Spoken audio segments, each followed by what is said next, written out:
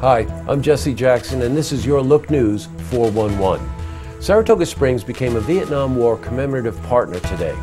Saratoga Springs Mayor Joanne Yepsen received a plaque and a flag that announced the city's designation as a commemorative partner in a ceremony at City Hall.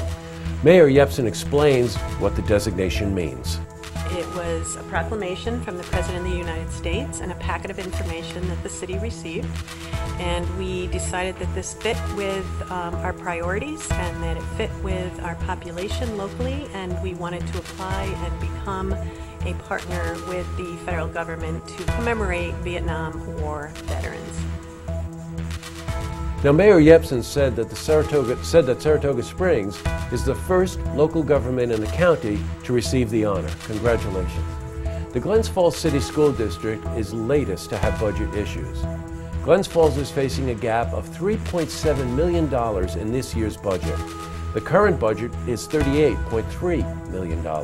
There are three tiers of budget cuts Superintendent Paul Jenkins and the Board of Education discussed at a meeting last week. The cuts would affect everything from academics to athletics. And even with all the cuts, the district would still have a gap of $1 million. Now, Jenkins said they could deplete the $2.7 million in reserves the school has, but then they'd be left with nothing. They could also increase the tax cap, but that would need 60% approval from the voters. Budget meetings are scheduled for March 27th and April 3rd, and the public is encouraged to attend. A Saratoga Springs firm is working with Apex Solar to bring solar energy to the towns in the area. Overseas Lease Group will fund the $6 million project that would allow Apex Solar to build a 2.2 megawatt solar panel system in Washington County. Now, as we reported last week, the town and village of Lake George are interested in the project.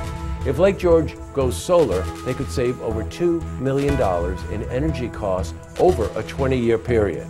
Well, Overseas Lease Group are also in talks to set up agreements with the towns of Bolton and Fort Edward.